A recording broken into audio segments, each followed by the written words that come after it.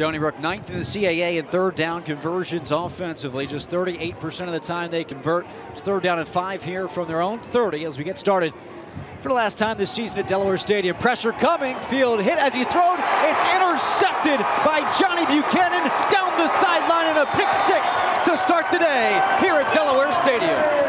Well, Cam Kitchen came in from the nose tackle position, lances into the right A-gap, completely unblocked. The center tried to pass him off to the guard unsuccessfully. Got in his face. A horrible throw there by Fields. He was off balance. Probably should have just taken the sack. Buchanan already starting out with a tackle and now an interception.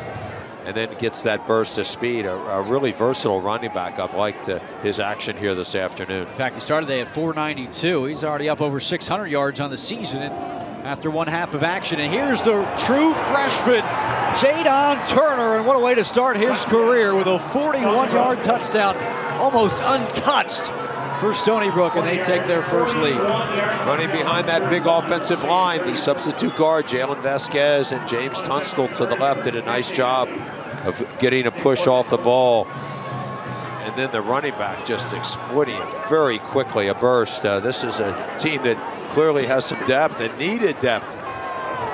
Keogh, after he was sacked a moment ago, in shotgun form with Knight from the 21-yard line. Tie score at 10. Knight starts right, shifts left, has a hole, burst of speed. Will Knight gives Delaware the lead in the 4th. And that's how you lose games. Stony Brook, after a big defensive play, loses their composure, gets a penalty.